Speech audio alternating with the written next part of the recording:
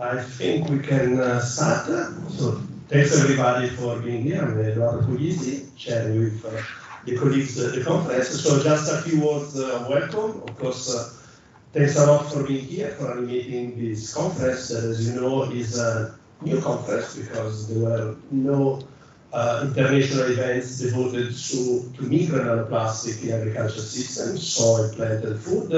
So I think we started together something that I hope could be of interest. So on the name of the organizing committee and also of our university, Università Cattolica, I'm glad to welcome you here. And I will leave the floor to my co-chairs, so Professor Ferrante, Professor Federici. Unfortunately, we have also Esperanza Huerta-Mena, that is arriving from Agriningen, but she was a bit late. So the fourth co-chair of my FPS are not present, but she will join in a while. So please, Margherita. Thank you very much, Eduardo. Good afternoon. I greet you all to the first international conference on microplastics in the agri-food chain, Agrifoodplast. It is a great pleasure to be here in the Faculty of Food, Agriculture and Environmental Science in the University Cattolica del Salvatore, and I especially want to thank Eduardo Puglisi and his colleague for involving me in this very important and innovative scientific event. Experts, scientists and researchers involved in the topic of microplastic in the agri-food chain will discuss each other over the 3 days, laying the foundations for an in-depth analysis and fulfilling the most urgent problems to be addressed and the questions not yet satisfied, attempting to provide answers and outline possible solutions. I hope you will interest in stimulating the topics addressed, and I wish you a good talk. Thank you. Thank you, Eduardo. Thank you so much. My very warm welcome to you of being here, and I'm so honored to be involved in this conference. Eduardo, remember your first call? Stefania, we need to do something here in Italy with soils, with microplastics. No other conferences are ongoing, actually, at least here in Italy. And I want really to say a big thank you to Eduardo. He's our fuel and our motor for this conference. So thank you of being involved with me. And from my side, welcome to this conference. Welcome from my side and from on behalf of the Cost Action Priority. I'm here as Action Chair of the Cost Action Priority. So our first aim is to make people connected and create new networking activities. And I think that this new conference is a very good starting point for this topic, making new connections and growing new ideas. This is my dream, and my thank also to you and of being here. Thank you, and welcome to this conference. Okay, so thanks a lot, Stefano. So actually, we're going to need probably more fuel in a couple of years, but this will be discussed because our hope is that there's nothing, we don't have an association, whatever, but we are starting something that is worth going on. So our hope is, since the numbers are quite good, there are many people today, but we're expecting almost double by tomorrow because the sun will arrive. So we would like to build and continue a community and international event devoted to this. And actually, on Tuesday afternoon, at the end of the conference, we will have a meeting where everybody is invited. Okay, there is no committee or whatever. So please also join on Tuesday at 2 o'clock, I guess. Okay, so now I will introduce our invited keynote lecturer, who is Professor Damia barceló, that all of you know, and we are really honored and happy to have you here also to give you your great contribution to us. Okay. Damia, of course, is one of the most renewed and highly cited productive scientists in the world. His expertise is mainly analytical chemistry with really a strong focus on microplastic, starting from the water environment, but also to the soil environment in the last year. Is, as you know, editor-in-chief of 2 main important journals, which are Science of the Total Environment and Current Opinion in Environmental Science and Technology, but also serving in other journals such as Analytical Chemistry and so on. He's been and is leader of several scientific review projects like Global Aqua Solutions, Sea on a Chip. Some of them were got also the involvement of Università Cattolica because you've got a long let's say, a relationship with some colleague of us, and so we are happy to host you again. Is an extremely productive research, as you know, with more than 1,600 peer-reviewed papers, with many of them focusing on plastic. Actually, I think you are the most productive, most recited also on plastic now. So I think there was no better way really to start this conference, and we are really thankful, and we are looking forward to your inaugural lectures. So thank you, Davide. The floor is yours. We're going to sit down and listen to you.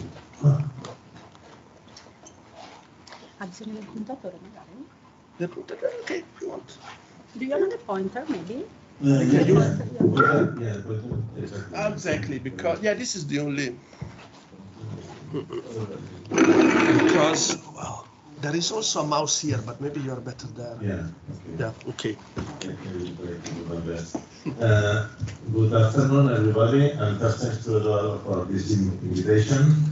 It's a pleasure for me to be again here at Sacred Quarry University, which I've been collaborating and coming here so many times with the Riccardi, Marco Trevisano, Bettina Nicoletta. So it's Federico Ferrari as well. So it's always a pleasure also coming into Italy. You know, we are Mediterranean, so we are more or less, well, we are very close, I should say, in many things. So that's very good always to travel to the south and not to travel to Central or Northern Europe, which is a little bit different, let's call it. So, okay, when I just came here, when I was asked to give this lecture, okay, I did not realize because I had always a busy agenda. And then Eduardo told me, you need to talk also about terrestrial. Okay, my talk, it was about aquatic, because I'm only aquatic, although I started to do some terrestrial with my colleagues in China. Then I started to do some literature research, and of course, I needed to add a few things on terrestrial. And that's, of course, that now I will include this in the presentation. Although, as I mentioned to you, we started with this with my colleagues in China, and especially also we did some work now starting in Saudi Arabia with this. But basically Chinese, as you know, some of you travel to China, they are very active, the soil group, Microplastics in soil, they are there since already a few years, and they are very, very active. They have books, and they have a lot of equipment. Okay, I will try to give you here a general presentation. I know that many of you are experts, high experts in microplastics, so it's some slides may be very general, but anyway, I hope it helps to the young people at least. There is also, I will also use some slides and material from colleagues from China, from Portugal, from other places. So it's from Italy as well. Pastorino, he's doing a lot of ecotox, fishes and things, microplastics in fish, and also from Brazil. So basically, well, I need to move. Sorry. Okay, this is very general. You don't need this because you already, you know, when we talk about microplastics, it's very general, it's the statement that it's like pesticides. It's very different compositions, different forms. I do not want to go much into the detail because this is like, you know, telling you something very basic.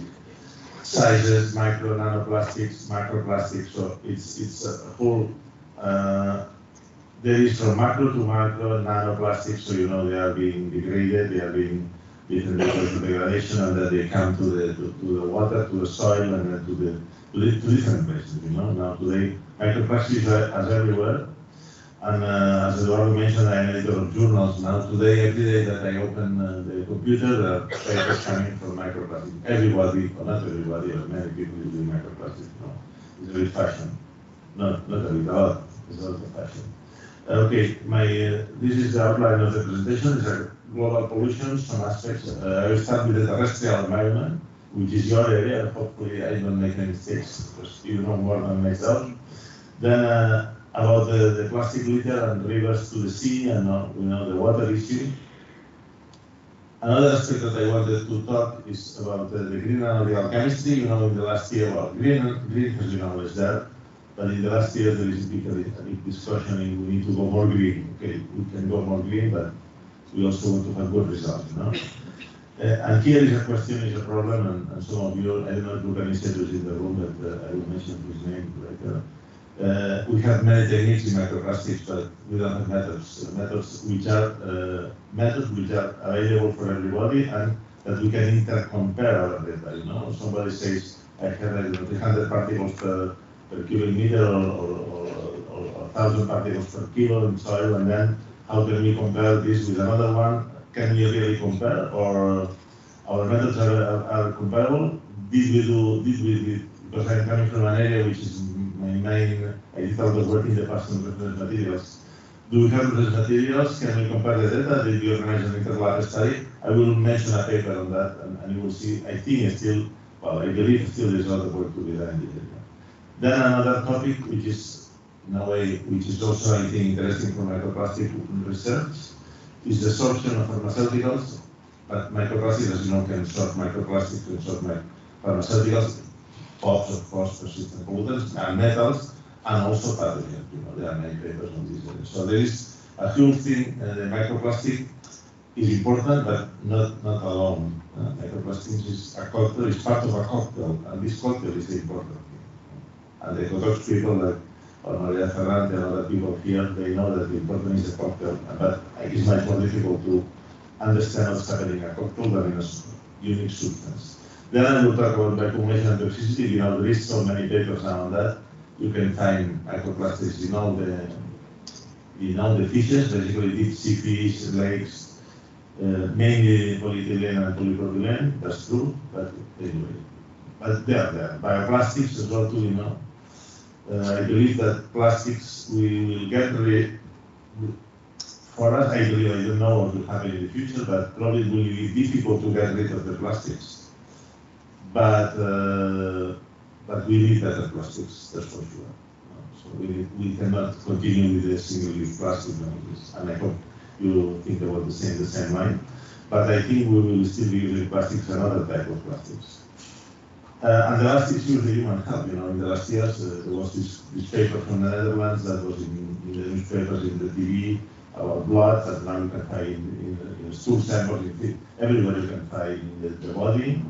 And recently with the colleagues, this is one of my last PowerPoints, we started to draw the attention about the possibility that the microplastics in hemodialysis in the hospitals, because when you are treated with hemodialysis, you need 600 liters of water per week, and that means a lot of microplastics. So anyway, tentatively, some microplastic depends on the water, of course. But I mean, today, and the atmosphere also as well, you know, there's topics and there are some talks on that and so there will be a study program.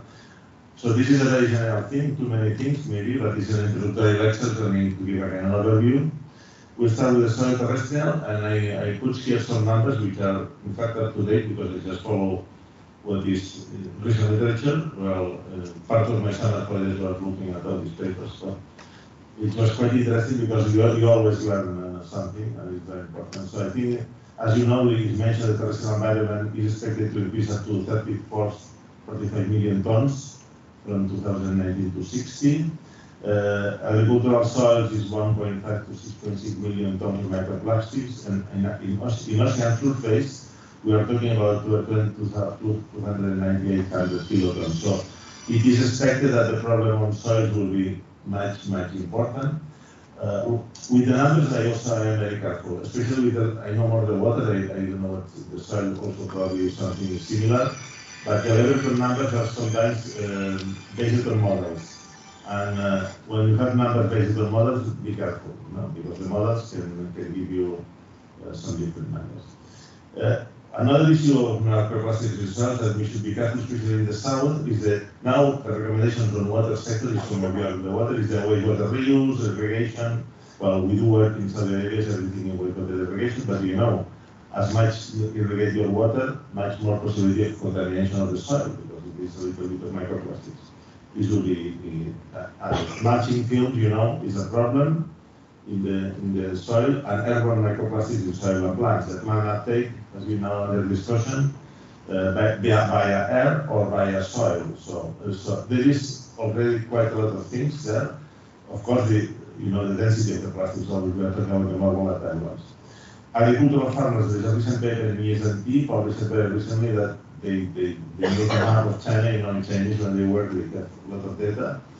Because there are a lot of people working there are many working on microplastics, they have big networks. So they analyzed 477 soils with 109 cities, and they found, of course, they found up to 3,700 items per kilo. But some people say, and I think there's also I think that there's actually the program talking about similar issues. They could go up to 40,000 in the worst case, of course. But the agricultural farmers are much more important.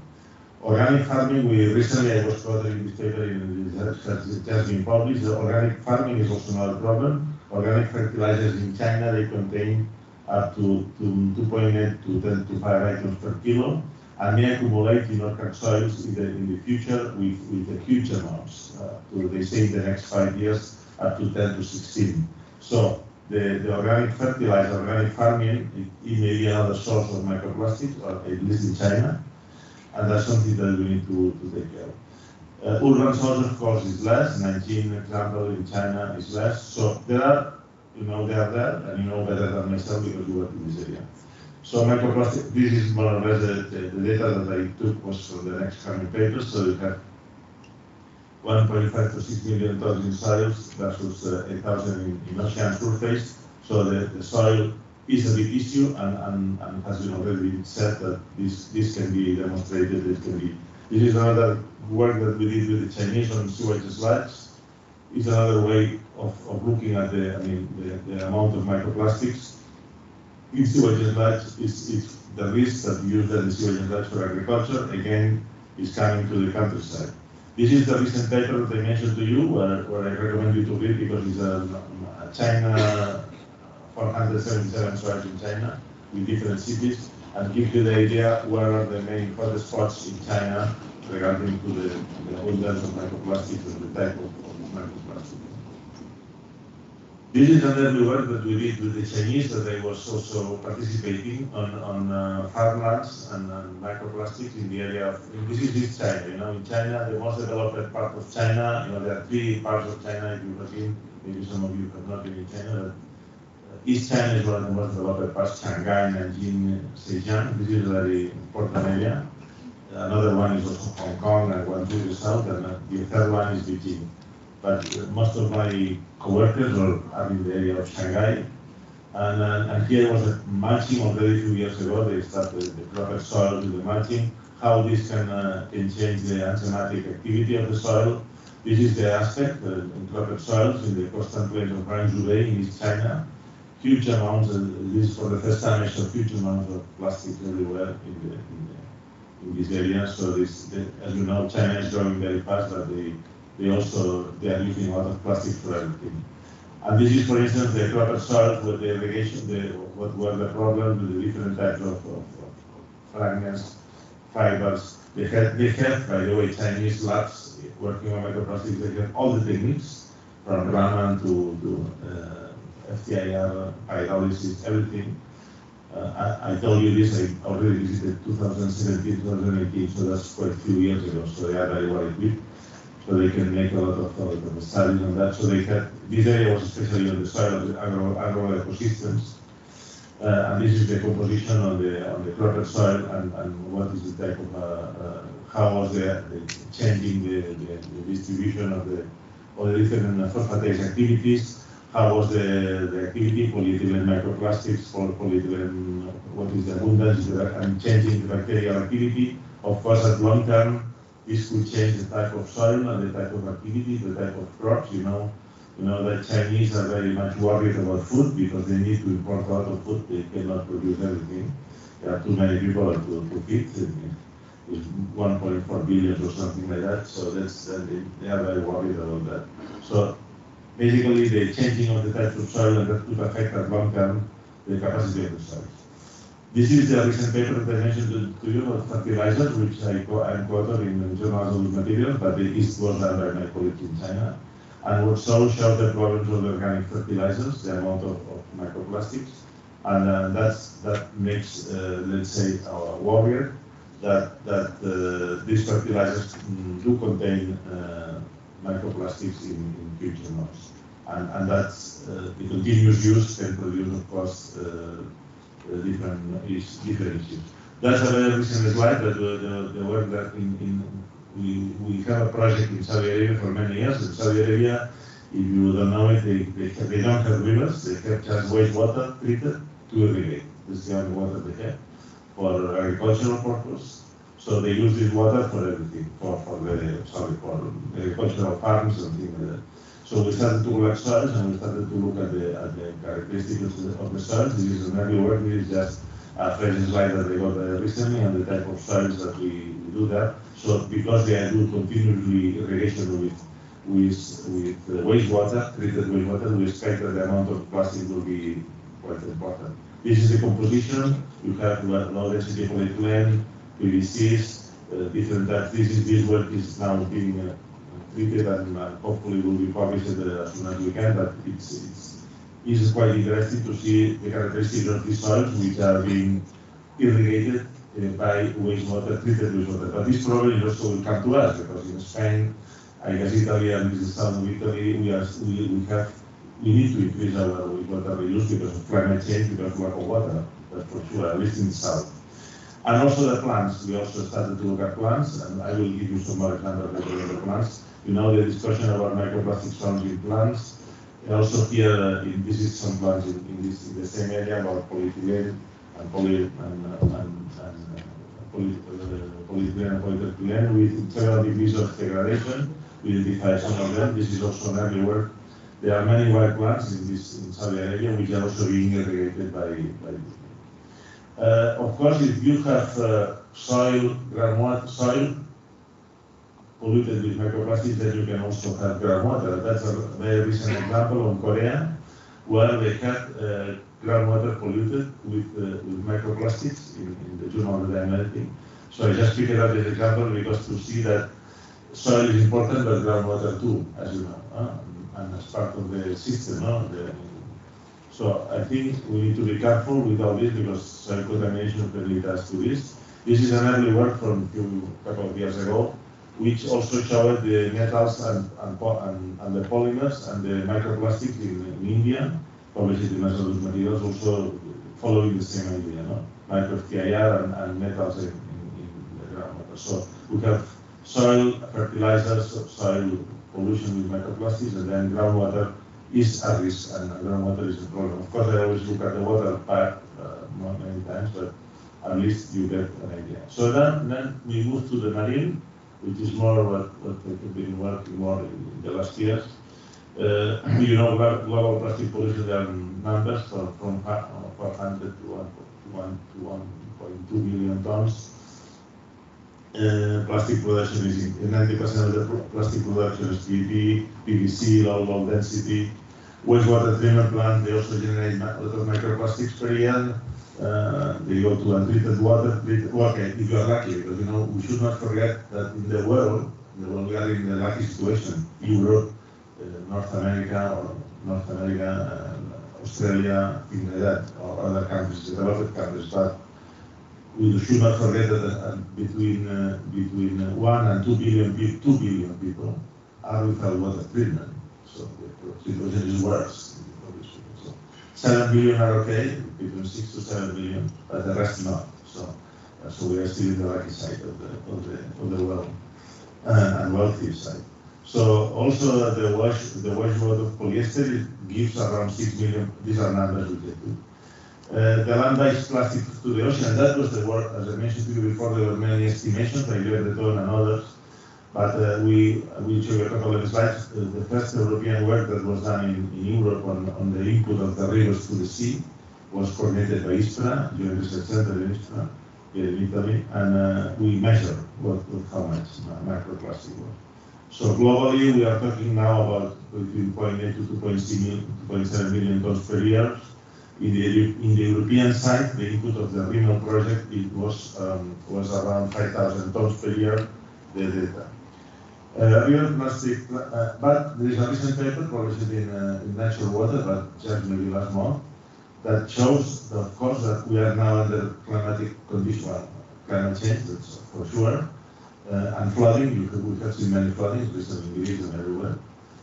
When there is a flooding, and they demonstrated in Dutch rivers, if you see the slides, there is an increase by 100 times more microplastics in the river. So we should not forget that climate change will condition our life in the future. We did some experiments in the past with pollutants, conventional pollutants, and we also know that when there is a flooding, there is a resuspension of the sediment, and the river gets much more contaminated.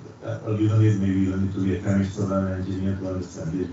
When there is big flooding, everything is moving from the river, and the persistent pollutants are floating. There is an estimation of the plastic particles going to the oceans. They're floating quite a lot, 3 billion plastics.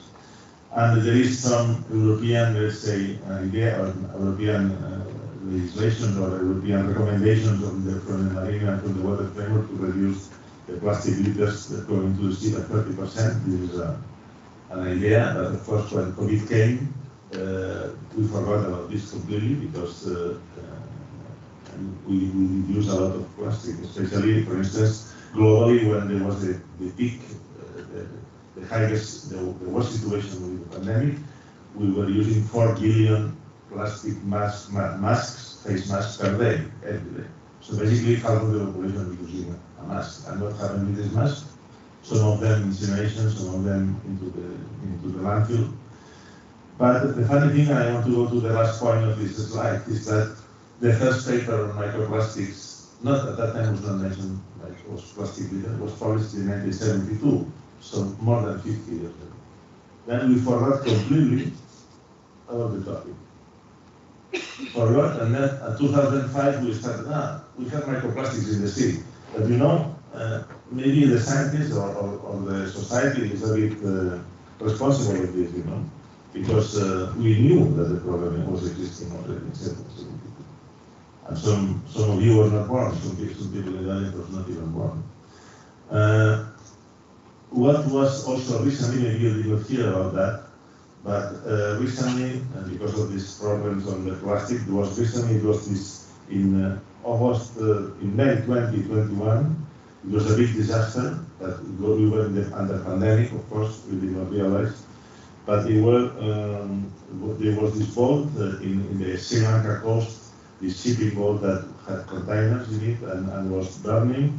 So basically, 1,680 tons of plastic pellets, and the plastic pellets were being produced billions, around 40-50 billions of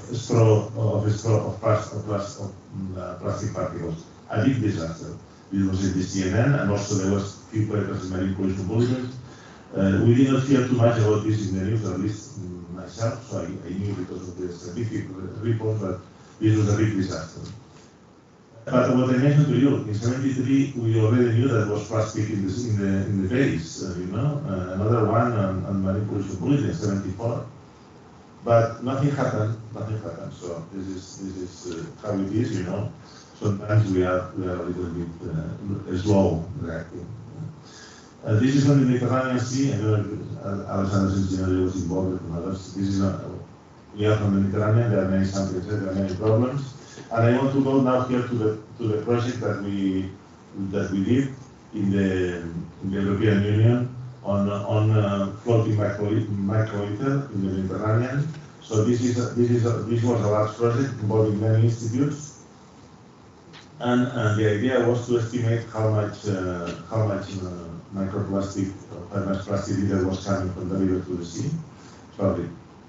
Here, because we wanted to know if there is any evidence from Italy, I guess Po was not monitored, I don't know why, probably they did not find out. We had the same protocol, we needed to look at the particles in the sorry. What we did is here, for instance, this is what we did in Spain, but everywhere.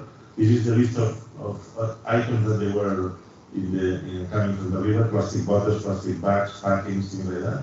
So they were all the arts were having the same protocol, and going there every week and looking at the river. So there was for more than 1 year. The third river is Tiber. It's the Tiber in Italy, which I found here is in the red color. Because red, there are 3 different colors. The red color means the worst ones, of course. And we have the Damia, another one, but I guess the Po was not monitored because the Po would also be in this. So anyway, these were measured data on the Mediterranean, and we could estimate that the the total number of items or of plastic going into the sea was around 5,000 tons per year. This is a table comparing other data. Sorry, it's other data we have from Lebanon and others. The work is the last column. The last one is from this paper. The other ones are from the literature as well. Yeah. So basically, what I want to say that when people give numbers, you see numbers in the literature about estimations and numbers of total plastic going to the sea or to some place. Please look at the method that they can be using. This is the recent paper on the flooding events. So these authors from Birmingham, they just look at the meers, at the river meers in Holland, and then they measure the peak when there is a flooding event. Then the number of microplastics will increase by 100, which is of course has sense. And I think it's important to recognize this because the previous paper was not measured under flooding events, was always measured under steady conditions. So I think this is quite interesting because you can see what can happen when there are flooding events that will be more frequently happening in the next coming years. Of course, we have the world of microplastics in the sea, and this has been an old thing already now for 2 years. There are different ways to monitor. You can do it by aerial monitoring, by kind of remote monitoring, or you can also have the so-called citizen science by different plastic probes in the beaches. For instance, in Australia, they did 10 years evaluation of the monitored marine debris because everybody, NGOs and many groups, they are worried already since many years on the problem of microplastics. So they were monitoring, they were, let's say, making efforts together with some scientists to see how much the situation of microplastics to go to the beaches to collect it. This has been also in the newspapers for several times. So I think it's quite interesting, and this is the example of Australia. Moving now to another block, which is analysis. You know better than myself that the analytical part is important as a central prep tool and sampling also, by the way. Especially in the water, when you do sampling, different type of net. If your net is a smaller size, you will collect more microplastics. So there is a lot of things. But going just to the analytical methods, we can see here the list of methods here in this side. There is quite a lot of methods. Microscopy, FTIR, Raman, pyrology, GCMS, which are the, let's say, the most common ones. I want to give you here an example of what we did in Saudi Arabia. Sorry for this because here we compared two big cities, two cities, Riyadh and Al-Kubayl. And of course, big cities, they had much more. This was wastewater. These are the type of microplastics. And as I mentioned to you, all the water here is treated wastewater. And obviously the risk, we evaluated the risk for the ecosystem. And obviously in Riyadh, which is 8 million, the other one is less than 1 million people, is more risk. So in general, much more population, much more risk for the environment, and much more risk in general in the case of microplastics. So the analytical part, the way how it looks, this looks like a river that is wastewater treated. They have huge amounts of water coming from the treatment plant, and this is the composition, the FTIR composition, the chemical composition of the microplastics analysis. So this is one of the techniques. I should say FTIR probably now is the most common for water and also for soil. And recently, in our case, we purchased already for more than 1 year pyrology GCMS. And I give you here an example of pyrology GCMS, which is another technique which is coming and is there and is quite reliable. Of course, in that case, when you have a lot of different microplastics, the density of them, each of them is different. And for the calibration graph, you need to do it by calcium carbonate. Because you cannot put it in the water because the density is different, So you need to be very careful how do you do the calibration of this when you have a mix of microplastic. Anyway, this pyrology GCMS, which is most of the instruments now they use the same pyrolyzer, the frontier, and then they was using calibration on curves, and we look at that at this particular case in the beaches. This is some of the data that was mentioned in the beaches of our region, which shows the in sand beaches, so the amount of microplastics, the microplastics that they are visible with the naked eye. Yeah? We have to take care of this type of microplastics. Just to give you a couple of examples of the analytical techniques. But here, what I want to show now here is the paper that was published in the journal already 2 years ago now, or submitted 2 years ago, and published. It's about the interlaboratory study, standard samples. Here we have it's Michel, what we call it, but I don't know if he's in the room, but you can ask him when he's here. These are the standard samples, polyethylene, polycarboxylate, polypropylene, all the plastics. Here are the techniques. They were 27, 28 labs, expert labs. And most of them, they were using FTIR. Micro, there were few of them. And then only one was using Raman and Micro Raman 1 and Raman 3 and pyrolysis 2. And then it's very easy to understand. The green color means good. The other colors is bad. So do we see any green? Yeah, we see the green. Only one lab, only in this case, only one lab, Raman, could identify very well all the microplastics. But then, when you go to the other plastics, I don't know, low density polyethylene, for instance, you see red colors. I mean, the red color, the FTIR was unable to identify the pyrolysis also. Well, what does it mean that this we are talking here about the standards? So for me, is an example of astonishing that we are still lacking of an interlab study of comparison. We are talking about identification of samples. So I don't know if this has been repeated or published, or this has been repeated again and got better results. But what I saw here for me is an example that we need harmonization. And here I wrote a couple of things which I think is important, because this problem happened also in the past with other techniques, with other chemicals. We need standardized methods. We need to harmonize inter-study comparisons, fiber, fragment, granule, film, foam. We need to have provide size information on microplastics, including smaller size, including distribution, level detection. So there are so many things that we need to standardize, that because we want to compare our data with the Chinese, for instance. They are producing so many data, the Chinese, that we should do something, I guess. I know you have a cost action. Maybe you could organize something on this. I suggest you, because I can provide you with the network in China, which is very strong, because they think we are, for me as a chemist, it's a disaster. And then, of course, the techniques. Today, most of the labs, they have macro FTIR. I see many labs are buying FTIR, and pyrolysis is similar, some labs are also. Raman is more difficult, but some instruments now, they have both.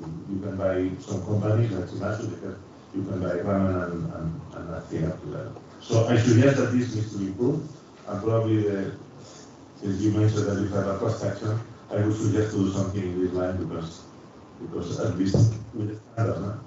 Let's go now to the green part. So we are asked to be green, and green is applied to microplastics, so it depends on the method that you are using. For instance, here I give you a couple of examples. 100% green, when you use sodium chloride, it's 100% green, and 100% green. The density separation of the sodium chloride is let's say, the best, let's say, eco-environment or environmental friendly.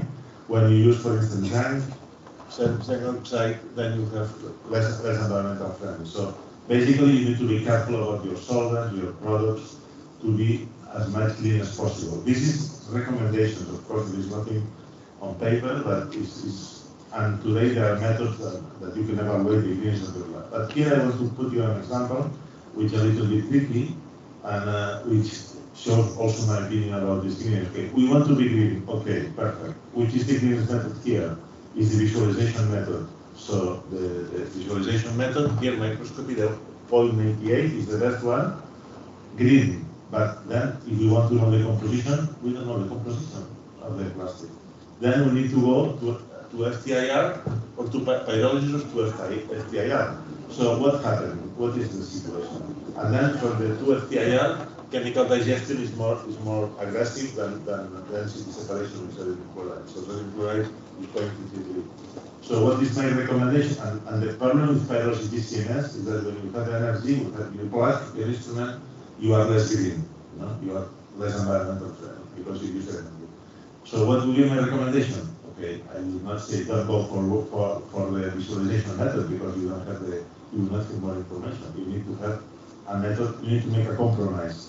Let's say to take this method which is more close to the green side, but not as bad as the other. So let's say at 100.5 degrees, this density separation with FTIR would be already the best one. Not necessarily we need to take always the best preliminary method because if we are so strict with this greenness, then we will lose analytical capability and analytical information. So we should be realistic as well. These are the principles of clean analytical chemistry, which are solvents, many questions, automation, miniaturization. This is now a general recommendation of the labs. And there is also a journal on that, so very much involved in this journal, and there are some special issues that now has not yet impact factor, but if you are interested to submit, you can submit it. So let's move to another topic, which is the absorption of microplastics as a absorption of cross-contamination or co-contamination, co-contaminants. Well, this is a very recent paper from a design. It's a very active fellow in China working on persistent pollutants. And for instance, it's known that hydrophobic contaminants, they absorb PBBs, pHs, so there is a lot of data. He has published a recent paper on that, which shows, again, this co-absorption. What is the situation with pharmaceuticals and other chemicals? We have, in the microplastics, we can have different types of interaction, partition, van der Waals, cation competition, tyrosin, for instance, or polypropylene. We can have hydrophobic interactions, polyethylene, tetracycline. So there are so many interactions that to understand the mechanism is quite also interesting, but also we need to be hydrogen bonding. So there is quite a lot of chemistry in it and interactions. So here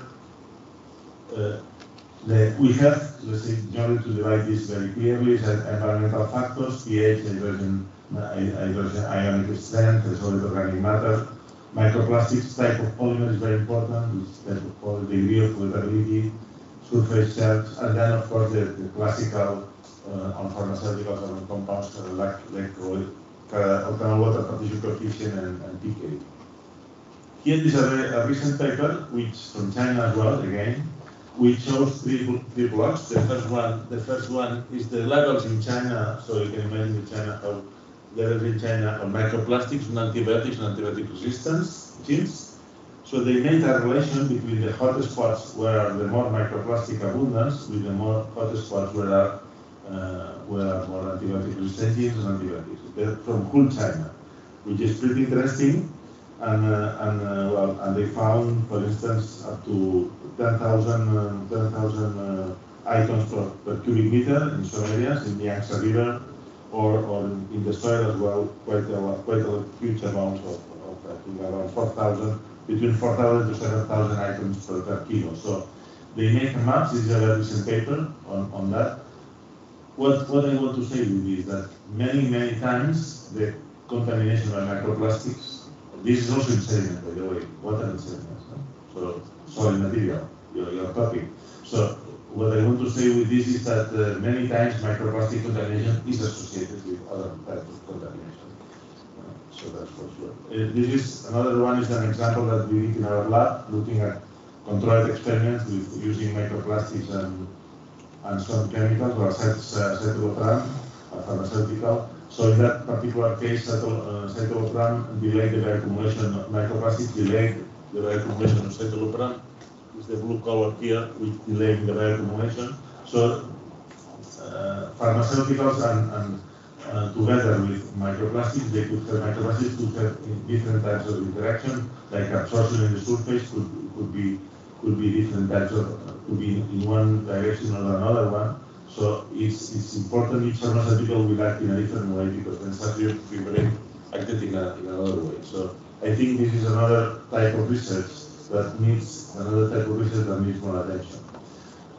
This is the work from the Spofata Casino in Cyprus, also looking at the contaminants in the water with microplastics, and looking about the added toxicity or co-contamination, the exposure, and this is really mentioned here in this slide. So when what I mentioned to you earlier before, and this I try to make the link between water, soil, and plants. We have microplastics and contaminants exist in distilled water, and there is a joint toxicity and traumatic exposure. And what we will have here is that we are having already transfer from soil plant rock by aggregation. This is for sure it's happening in minor or less degree. We could have can decrease or increase the negative effect of contaminants, microplastics, so the addiction effect will depend very much on the physical-chemical parameters that I mentioned before. And there is an uptake of co-contaminants in plants. We could have this as well as an uptake in the plants. And I'm getting to the end. I still have some of them, but biocombination toxicity and ion removal, because Eduardo asked me on Friday when I arrived, he asked me, "Oh, you will not talk about removal." I said, "Okay, I have some slides about removal, so I will have everything." So biocombination is for sure now is everywhere. Microplastics are in fish, in small crustaceans, in nematodes, everywhere. In mussels, there is with Italian colleague Pastorino, I said to him we could propose a mussel watch, because mussels are very indicative. It's a good organism for bioindication of pollution, biocombination, biomodification. So we have the mussel watch issue, and of course this could be an idea in the sea, but also there are mussels for the fresh water. Bioreliability and sustainability, we also got on Friday with Eduardo a lot about this. ELA has already been there and has been a lot of excited. ECL, many other ones, DHA, EGA, you know all of them because you are working on this area. So, wet gluten polymer byproduct of cereal industries is a solution for biodegradable mass biotest. There are many people or industries working on that. Bioenergy, which is from sugars. You can produce from sugars this type of things. Bio, in the Netherlands, there is a company, Avantium, working on that and producing this type of maybe you have more information than myself. I have read some reports on that. Toxicity of bioplastics is under discussion as well. They are less toxic, but they are also a little bit toxic. I will show you an example from Brazil who did so much time. And then the removal technologies, especially no more the water area, there are people claiming at lab scale, of course, I don't know in real plants, because we should distinguish between mesocosmos and pilot scale and real world. But they are claiming photocatalytic and microbial technologies are the most popular, especially membrane, most popular sort of technology. Sorry. This is in Italy, the lakes of Italy. This is in the Piemonte area, like one of the lakes, Balma, I think, Balam or something like that, in Piemonte, not far from Torino. So here you can see areas in the lakes where in the sediments and in one of the fishes, which is a salmon species, they found microplastics, mainly ethylene and polypropylene, which are volatile. So in the lakes, in Italian lakes, you have microplastics. I put this slide because they are in Italy, so at least you want to see something from your country. In the Mediterranean seafood, Tunisian coast, you can see all these, they have microplastics. But this is quite common, they are there, and in the sea, it's plastic nets, fishing nets, sorry.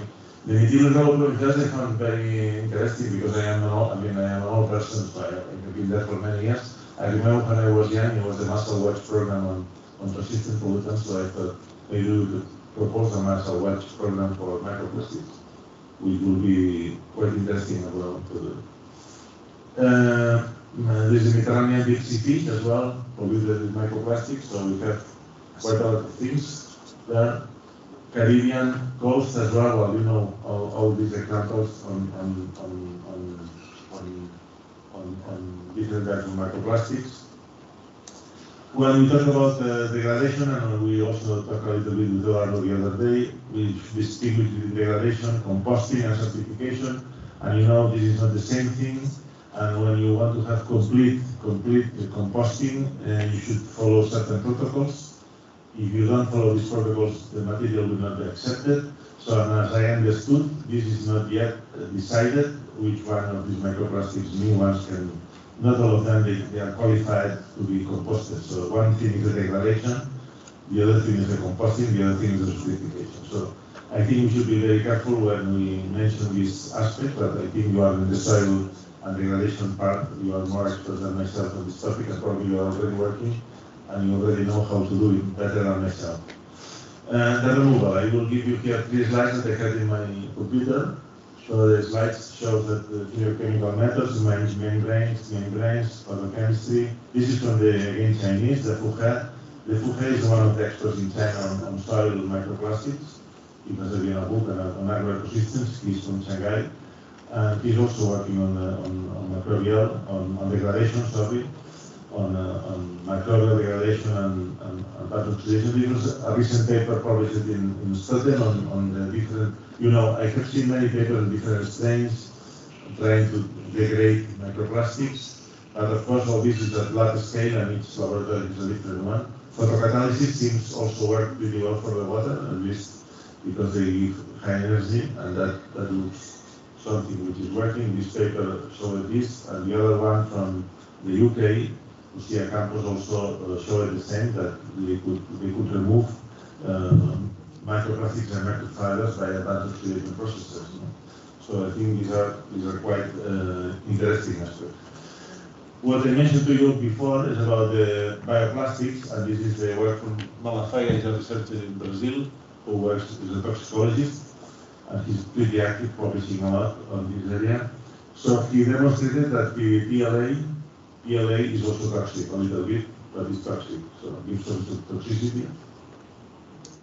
He shows the PLA on accumulation, that's accumulation on beef Bulgari, and the other one is the acetylcholinesterase, increasing acetylcholinesterase and the acetylcholinesterase in beef Bulgari. So what does it mean? That there is not a new material, although we can have a new material, is not completely free of toxicity. It's better than the previous one, but will not be completely free of that.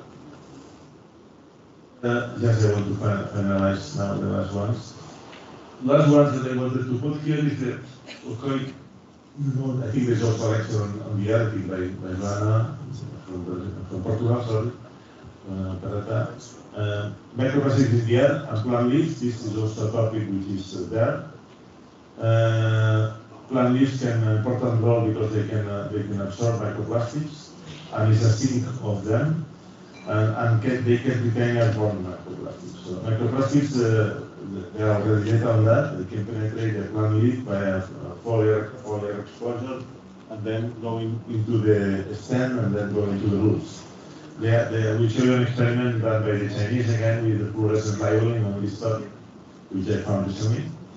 The hemodialysis topic, which I was involved in, this is done by the UK, where they show potential risks, but they calculate how much from the papers published in the literature, because you can go to the literature and see how many papers have been published using drinking water, microplastics in drinking water, and if you pass 600 liters of drinking water, how many microplastics your body will accumulate in the kidney. So they did this calculation, and it's pretty interesting that you will see huge amounts during 1 week, depending on the water. If you look at the paper, you will see how many microplastics. So this is a potential risk depending on the water, but of course that means that, and there was also this paper in the Netherlands by Maria Lamore, which she showed it in the blood. But was in the newspapers, in other newspapers. So people started to get a bit worried. But as I said to you from the beginning, I think it's not only microplastics that we should be worried. We should be worried about all the other chemicals too, because microplastics will bring together in the surface persistent pollutants, will bring PFAS, which is now a hot topic as well. And they will bring many other things, not only microplastic. And then they, in addition, what they have as an additive, like bisphenol A or additive like phthalates, things like that. This is a paper which I recommend you to read because it's especially this list here, which is the density of the different microplastics. Not all the microplastics you can do different way, and then you will understand why polyethylene and polypropylene and low density polyethylene, which are in the top, are always found everywhere because they have low density. And I think it's really important to understand that. This is the paper that I mentioned you, they did a fluorescent labeling in a plant uptake, looking at the microplastics being sorted with different experiments, different days, and looking at, in one case, they had a COH, polystyrene with COH and polystyrene with NH2. And what they found is when these polymers are attached with some other chemical compounds and the aggregation, for instance, when there is a positive aggregation, the aggregation is better when they have a positive linker like NH2 as compared to COH. So, and they could trace the foliar uptake and leaf-to-roof mechanism. This was published in a loose material, and it's a very recent paper which shows how this could affect by foliar uptake the microplastic. They could affect the plant, no? And that's quite a thing, another level of in your field of that is of interest. Airborne microplastics, I'm getting to the end now. Airborne microplastics, what I found in the literature or what is there is mainly in the big cities, and our experience too, because when we did this survey, we only got in the main city, where we look at the huge amount. So they're as big as in the city, as large, there's much more. Megacities, Paris, Shanghai, London, Beijing, Surabaya, they have microplastics. Microplastics in the body, this is a paper that I mentioned to you. Well, this is another paper about where you can find now microplastics in the body. Apparently, we did a literature review for the environmental toxicology and pharmacology. Apparently, you can find microplastics everywhere. So now today, many of us, we have microplastics, especially the ones that we are living in big cities. We have microplastics everywhere, also by the food as well.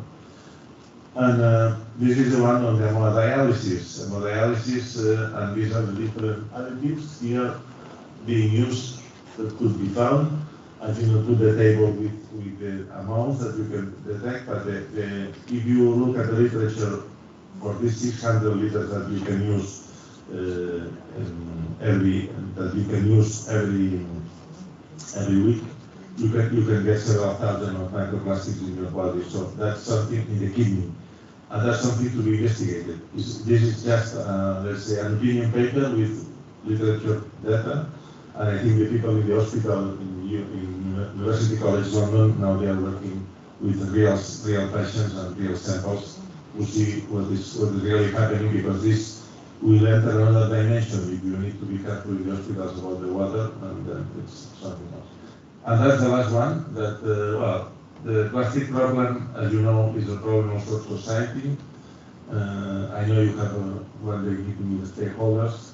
The plastic pollution is a global challenge. It's something that we need to, everybody is aware.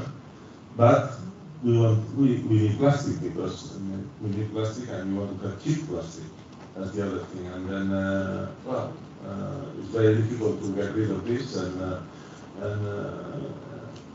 I was happy that, by the way, that in our hotel, and I mentioned to my wife, all the bottles are glass.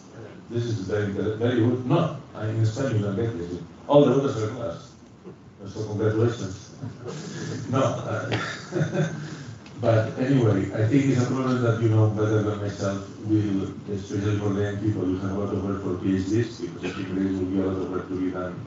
And we will not get rid as soon as, I mean, in the next 10 years. It will be a problem difficult to solve and to get rid of it, because it's too much and too much use, and we need too much of it. And that's it. And now, well, I'm organizing a conference next month, but it's very short time. We still have some poster. It's pharmaceuticals and microplastics in beginning of October. So in one month. And with this, I would like to thank you very much for your attention. And if you have questions, I will take everything time. Thank you very much.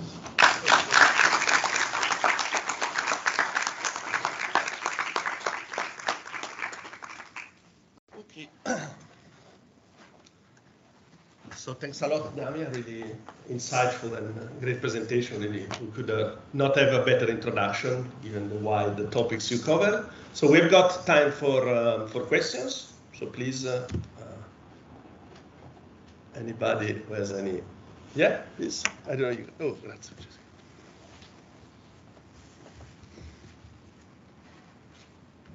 Thank you very much. I'm Salvatore Barbera from Turin, University of Turin. Sorry for my English.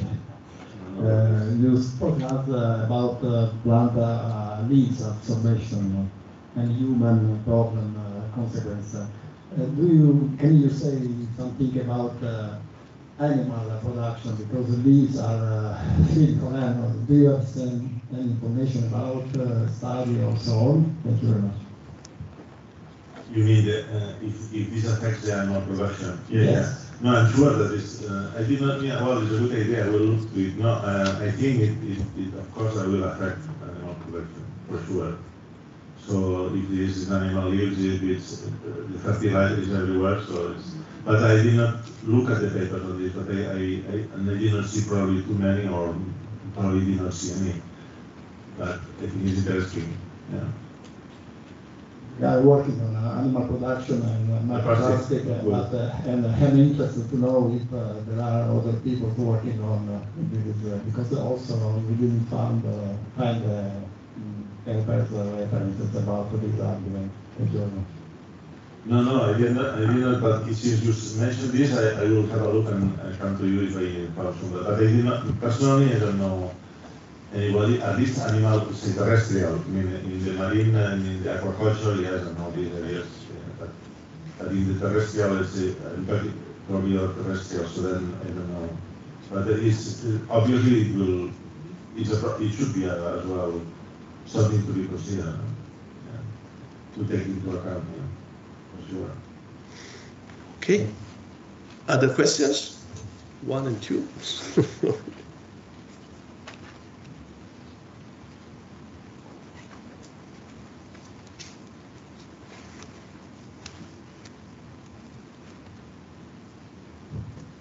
Hi, Damia. This is Fazal here, Fazal Malik from University of Padua. I moved lately to Italy from Germany. So back to this question, yes, there are some studies going on with like chicken, for example. And my PhD student did that, and we found out that can influence embryos between the eggs regarding the microplastics. It's not published yet, but hopefully will be published soon. My question regarding the, do you think that when we do microplastic study and nanoplastic study, personally, I think most of the problem is related to how we do that, rather than we can find or not. For example, in most of the cases, we find nanoplastic or microplastic in the blood, but it is really difficult to imagine how this particle could pass to enter the blood.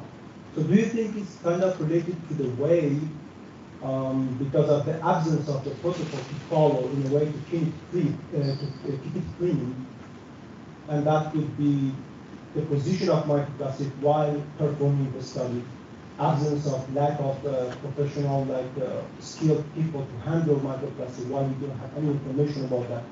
So what do you think about that?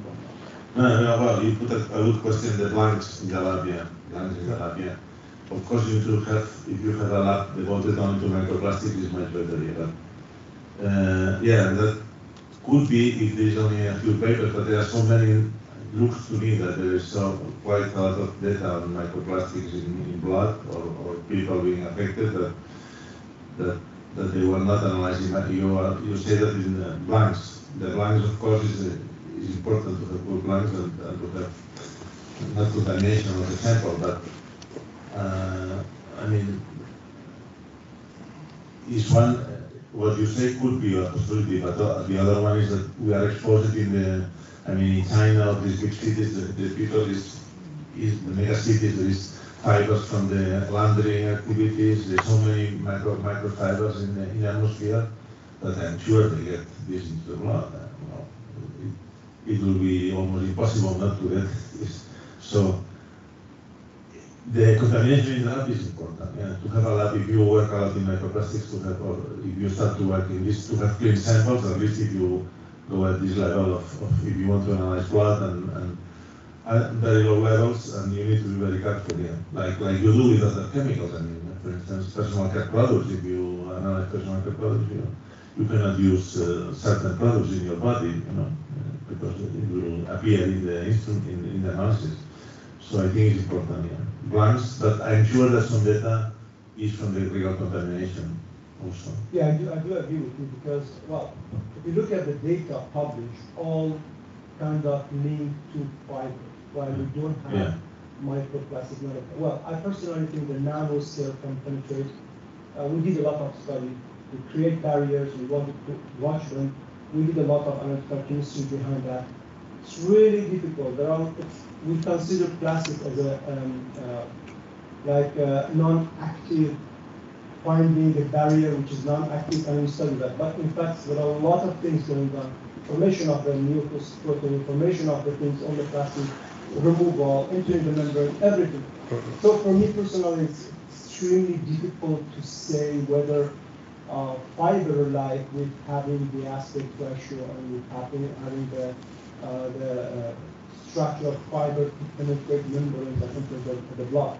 So personally, I would say. Can we leave, please, as some of the question? Personally, I would say more irregular shape could penetrate. What do you think?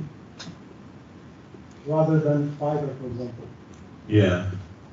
Well, yeah, that could be. Yeah, that could be rather than fiber. Yeah. The other issues that we discussed before with Maria Ferrante, the small particles are not very much studied. I mean, the penetration of the nano small particles. Not everyone has the techniques or the way how to measure this. So I think this is, of course, we have a lot of information on macro, the large particles, but not on the small ones. I have another slide which I not put it here today. I have an iceberg, and the iceberg means that we still have the one part which is the small particles that's lacking information. Yeah. I would also add that we are missing environmental blends, like in Minagris and Papillon, we are studying agriculture soil. Of course, there is no agriculture. We were talking the other day, you cannot have a control without plastic. It's a matter of amounts. There was another question, I think, just from that.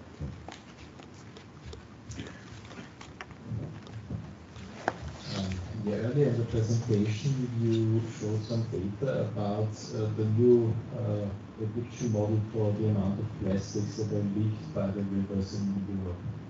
And my question here is in my experience, there are only a few labs which can really measure microplastics down to, let's say, 30, 20, or 10 microns or below that.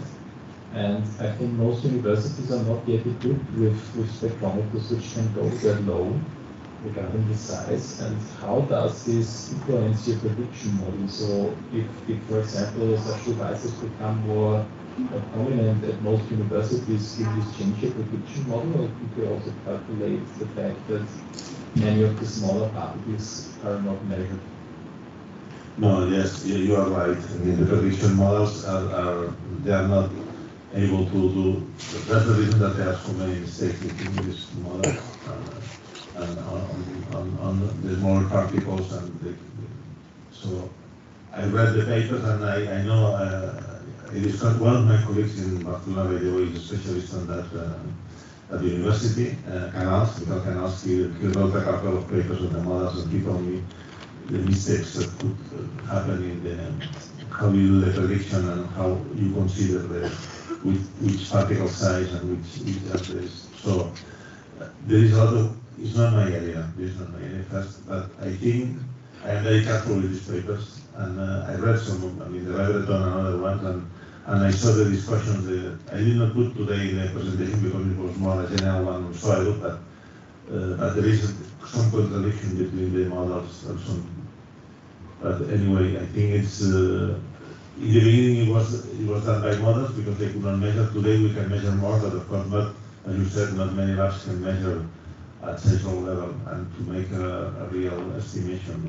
So for the reason the models are being used still, or yet they will be used, but hopefully will be better in the future. I don't know, as soon as they have some data, because you know in the case of the data in the Mediterranean, we had measurements, but they were 700 measurements I think or more. In some of these models, they had only 20 measurements. So then, how can you compare real measurements 700? We need more measurements. If you want to make a good model, you need also measurements. Otherwise, it's a little bit lacking. You know, it's just something weak. It's not validated. You need validated model. Thank you. Okay. Maybe a couple of questions more, if it's. Okay. Are there any detection methods related to microplastics, especially? And if we can use the detection methods for microplastic, is that enough for detection of microplastic? For microbiome. So the bioplastic, yeah. Yeah, the bioplastics are being used. No, I think it's about the microbioplastic. So if there are some methods specifically to detect microplastic derived from bioplastic, yeah? Okay. I don't know. But I'm sure you could do it, because if the polymer is different, you could measure it. Yeah. The polymer, as soon as it's another polymer, I didn't measure myself, but if it's another polymer, you can do it. Because it will be different spectrum or different mass spectrometry. The data will be different. So as soon as the composition is different, you should be able to measure. I'm sure. Is that easy because the composition is not predicted by companies, such as commercial one? It is easier. Well, I think if you have the machines, the instruments, and you know what are you looking for. Usually, if you have a bioplastic, they will tell you what is the origin, no? I'm sure, or not. Well, I didn't see anyone myself bioplastic. I only read the papers, but I'm sure they have. Many of them are on PLA today, as far as I know.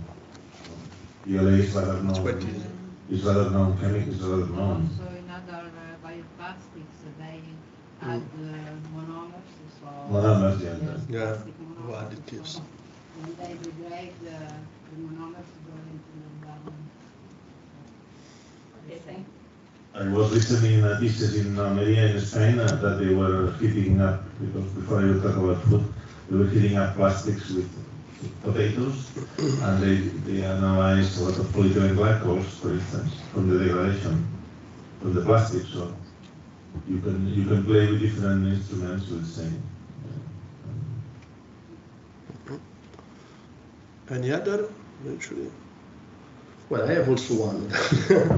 Yeah, but it's a question since, you are probably the person in the world that maybe have been reading, handling, publishing, and so on, more on plastic in the last years. So my question is about, you correctly say that it's quite a fashion, that could be good or bad, but this means that the amount of publications and people working on this is huge, of course, around the globe. So my question is, from your perspective, your point of view, did you think that this led to a sharp increase of our understanding? Because as you said, okay, until 2005, whatever, there was almost no studies, so now there's a lot.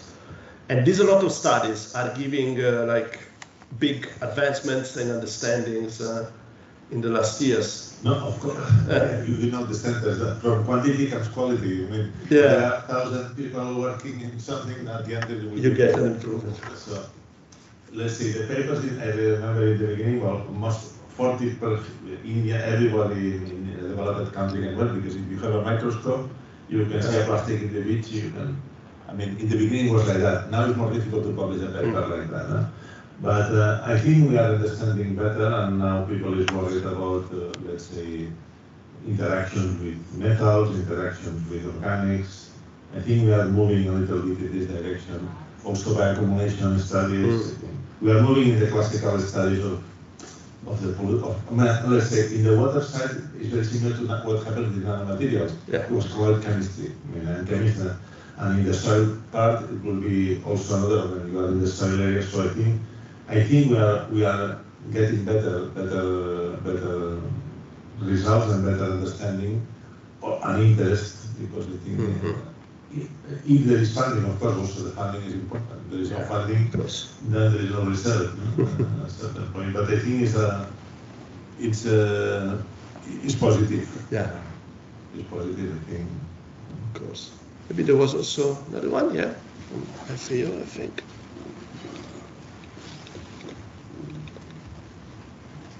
Thank you so much. Christina Föhl from Food and Agriculture Organization of the United Nations. The studies you were presenting were mainly from China, Europe, Brazil, so basically from regions that have the techniques that are well advanced in analytics, etc. Are there studies available from the African continent? Because it seems, microplastics are everywhere. The question is just in which concentration is sensible, and whether you have the measures, the resources to analyze and to detect them. And because that, when you were talking about the cocktail and that maybe the major problems might come from what comes together with the microplastic. The microplastic basically just as a vector that transports something into your body. And maybe there could be even the fact that microplastic could prevent the absorption of food in your body. I don't know, it's just it's a question.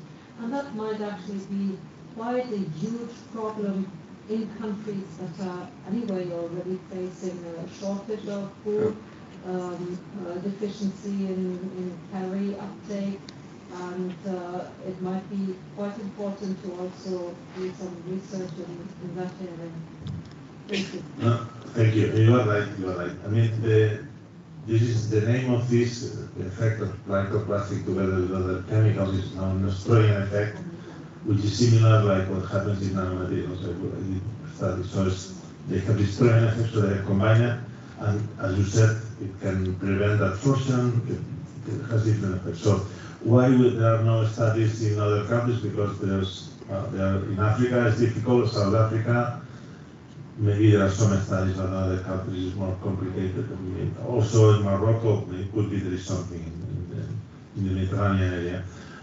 In India there are some studies, but they do not. I put one Indian study, I think, or two, India, this area. But this is, of course, what happens in reality, in general, in the environment and in general in science. That, well, I've been traveling to Africa many times, and if you want to see who has more data available, developed countries. If I remember I was years ago in Egypt or one of these countries, and said, do you have environmental data? I said, no, our river is clean. There's no data, the river is clean. Well, it's clean because there's no data, you go to the EPA or the USDS, they keep been working in America, there's plenty of data, millions of data.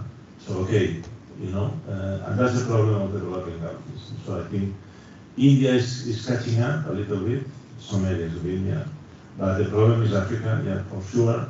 Latin America is also okay. There are quite good researchers in microplastics. Brazil, I mentioned one, but there are more. Australia also too. So Africa is a big problem, and this is associated with the quality of life, money for research, these type of things. Because Asiatic countries, Korea, all this, they have a lot of research going on and interest. Korea, Vietnam, all this, they are very active in this area. So it's basically Africa, as you said. But this is also related to other studies, like, one of my colleagues in the UK, by the way, going in this direction, Alistair Coxall, what he did is he published a paper in PNAS proceedings of the National Academy of Sciences in the American, and he took samples from many different countries. He asked them to, and he analyzed it in the UK. So that's one thing that you could do. We could create a network, I don't know, another cost international or something, to ask everybody to send samples to different countries, to different scientists, and then to do a global study, a global first screening of what is the situation. That could be, but they need help, for sure.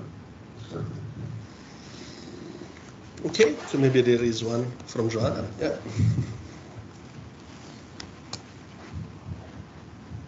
Hello, Damia. Hello. First time seeing you in person, of course. I would like first to reply to the question that I have a question for you. I have a student collaborating with me. He's from Africa, and he has seen a lot of litter, like people, they do not have waste management. So we're sending plastic items there, and then there is no trash collection. So the street is littered with plastics. And they have these ruminant animals, which is, they are created for sustenance. That means they don't have big farms. Usually people have one goat or some sheep, and they eat these animals. And most of the times, there's not a lot of food for the animals to eat.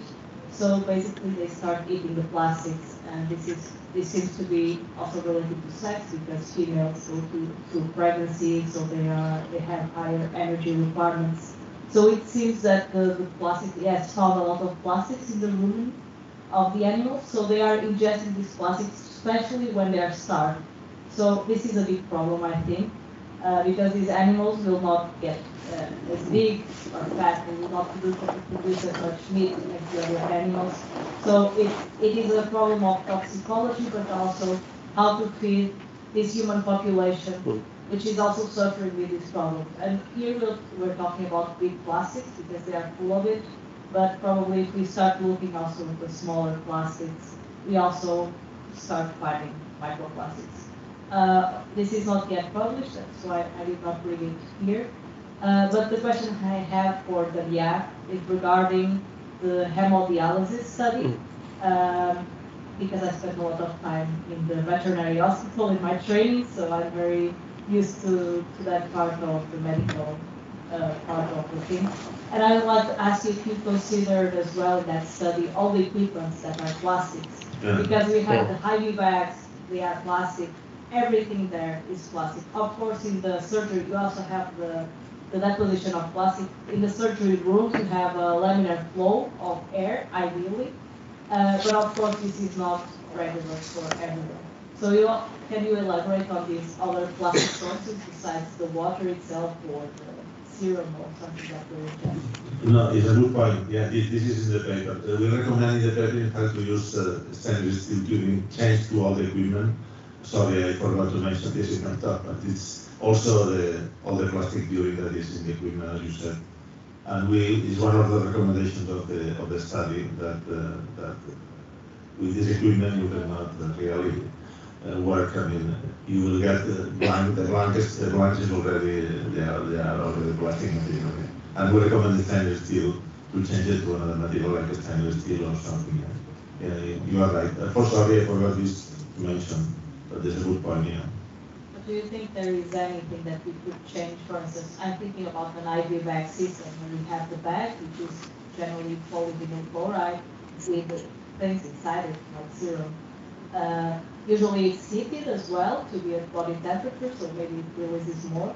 But then you have all the tubing that is plastic. I understand that the bag we could change more easily, but then the tubing, it has to be flexible, transparent, all that. Do you think there is any material that we could change, or we need to still develop this plastic? I'm sure it could be done because we had a similar problem years ago with the analysis of perfluorinated.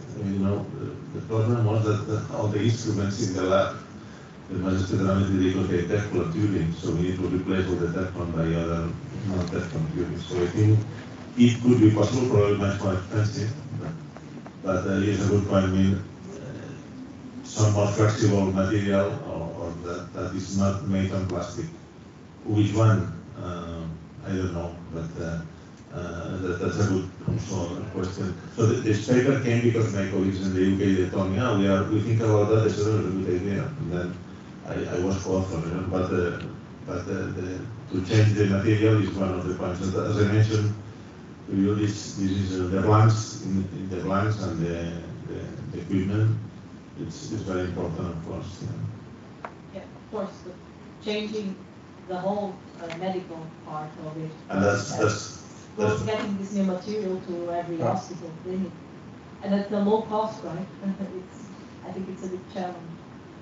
No, and then of course I think what they are doing now is to look at patients who are hemodialysis if they have microplastics in the kidney, because this is the other thing to see if there is really a problem or not. I don't know. This was an opinion paper with looking at the data and because they are working in the hospital, they thought about that. But of course, if they demonstrate that there is a problem, then they will need to do something. But I don't know if they really identify this as a big problem or not. It's an idea, but that we will live in plastic in a plastic world, more and so if we use this metal water for the patient, then it may be. And the water, for instance, I didn't mention, but it contains this halogenate. In Spain, we do a lot of halogenation, disinfection by products, which are pretty strong also. Yeah. Big issues to be discussed also. So if there are no other questions, maybe I have a few communication. Yeah, please. Sorry. Richard, yes. A very general question. My name is Richard Thompson. I used to work with the Food and Agriculture Organization of the United Nations. I'm not the Richard Thompson from university. My question is, the world is at the moment negotiating a new treaty to address plastic pollution. What, in your opinion, are the key knowledge gaps that are not being addressed appropriately at the moment by the scientific community? No, that's a huge question. The last question is the most difficult. I would like to see, for instance, the real numbers, because we are giving a lot of numbers, but I don't know if these numbers are real. About global pollution and all this. Many of them are estimated with discussed before about models and things like that. So this is one issue. This is one of the questions, and to collect that the member states, if they can have the collaboration of the member states, that's the other thing, to tell us the real numbers also on the use of single-use plastic, how much plastic, what type of plastic, what kind of plastic material are using, for which purpose. It's very important to go to the source to see where is the problem and then to tackle the problem. Okay? And to have these numbers, that would help a lot. I know that during the pandemic, the globes were made, because there were no globes in Europe, they were made, I think, in Malaysia or somewhere in Asia. They made a lot of money because they was the only company who made globes. So I think we should be able to identify where are the factories, where are the producers. This for me, before making, scientists will know, we work at Mesocosmos study, little studies, and then we compare with our neighbor and things that we have now, and then we write a paper, that's it. No? But to have more these global studies of what is going on everywhere, I think this is lacking. This is lacking, and we need to have the data, to get real data on production and users and for which purpose and things like that. Probably this is and of course still to me, the analytical part is still something that someone should be put there to really initiate a global interlab study, global, not with China, Asia, Africa, everybody. So, because that we're able to compare polyethylene here with polyethylene somewhere and how many particles and how many. If we are able to do this in a simple state, I don't want to have something complicated, very simple. That would be also interesting. Like we do, this is the basis of the change of goods in the world. I mean, when some food from Africa is coming to Europe, we check the pesticides. So they check it before. Hopefully they have a lab that they do the checking as well. So then we should have the same results. That's the same thing. So we should be able to do the same thing with the microplastics. Yes. Okay. So maybe if there are no other questions, I have a few communication, very fast of course. But first of all, Damia, I'd like to thank you again to giving us your time and your knowledge.